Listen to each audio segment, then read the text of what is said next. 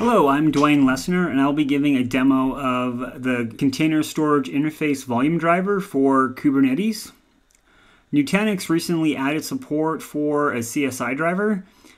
It leverages Nutanix volumes, which is our block-based storage, and Nutanix file, which is aptly our file-based storage. Both are able to provide scalable, persistent storage for your stateful applications on Kubernetes. So with that being said, Nutanix customers can mosey on over to the portal.nutanix.com, and download the CSI volume driver. It was developed in a 100% open source manner. You can use all of your favorite kubectl commands to get it deployed, which we'll demo here today. We already have it downloaded and untarred, so let's first get our system accounts in place. We'll take a look at what we currently have on the system. You see we have Flannel running, and we also have our old Nutanix dynamic provisioner. So now we're going to add the CSI version. So we'll add the needed RBAC for the driver. So that is completely downloaded. You can pop open the YAML at your leisure. We will confirm that we have some new system accounts and roles attached. First of all, look at the service accounts again. So now we have our attacher, the CSI plugin, and the provisioner. To deploy the containerized CSI volume driver, we need to deploy stateful sets and a daemon set. The stateful set manages application deployment, deletion, and scaling, while the stateful set also guarantees that only one instance of a pod is running at once, which prevents multiple instances of the external provisioner and external attacher running in the cluster. The first one to run is the attacher. It's a sidecar container that watches and monitors volume attachments, objects and triggers, controller, publish and unpublish against the CSI volume driver. So we'll get that deployed.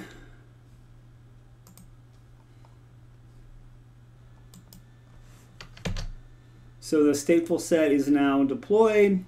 We need to install the driver register. The register is a sidecar container that registers the CSI driver with kubelet. It also sets up a Unix domain socket and listens to node publish volume events. So we'll do that one next. And so these are already provided to you, so it's pretty easy to get up going.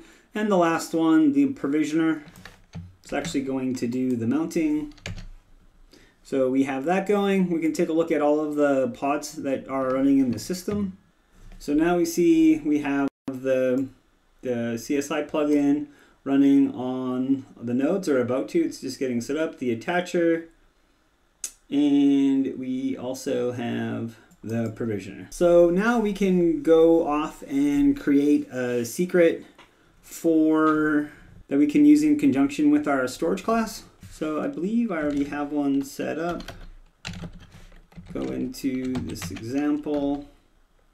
For this demo, we're going to use the block-based storage. Deploy our secret. We can take a look at it actually.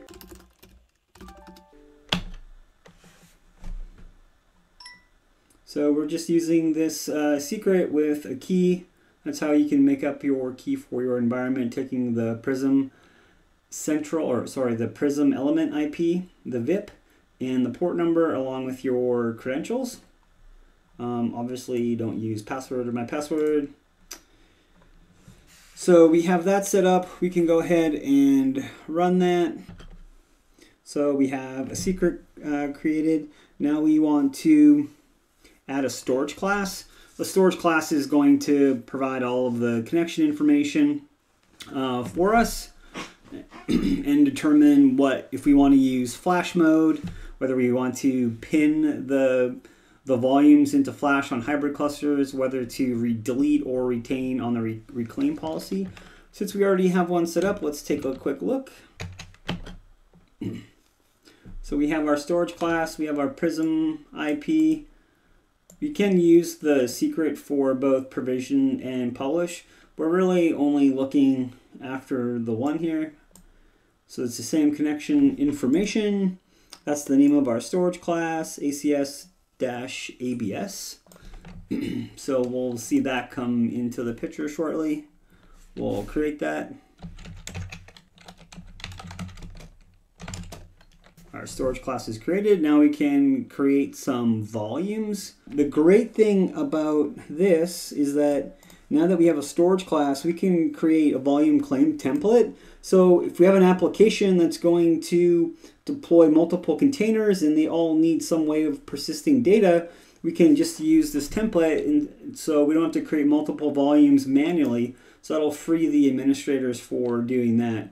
So let's take a look at our storage classes. kubectl get storage class, or just SC. So we have this, we had one already set up using the old provisioner, and now we'll have this one setting up the CSI provisioner. So we're going to use YugaByte DB. They have a deployment already made up that comprises of 6 different pods that we can show. So let's get it deployed. We can take a look at the deployment file. So we already have it set up. I think the interesting part is right at the bottom. We have this volume claim template.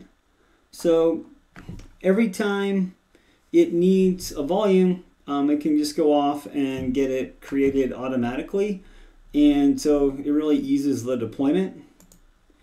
YugaByte is pretty interesting, not because it's like this scale out, super high performant database with planet scale. I think from a business perspective, what's really cool about it is that whether you want to write to a Redis API, a Cassandra API, or Postgres, you can utilize it without really relearning anything. And I think that's kind of one of the main factors around it. So let's go get that deployed. So it's going off. We can take a look at all of the pods on the system. Oh.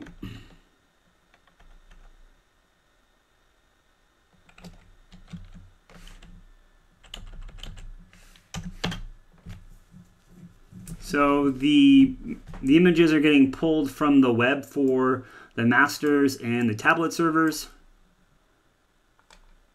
Let's go see if the storage are getting provisioned. It's automatically provisioned all of the needed volumes.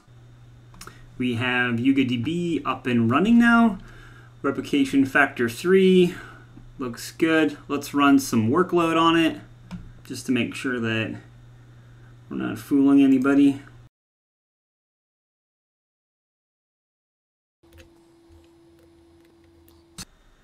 So that'll create some load for us.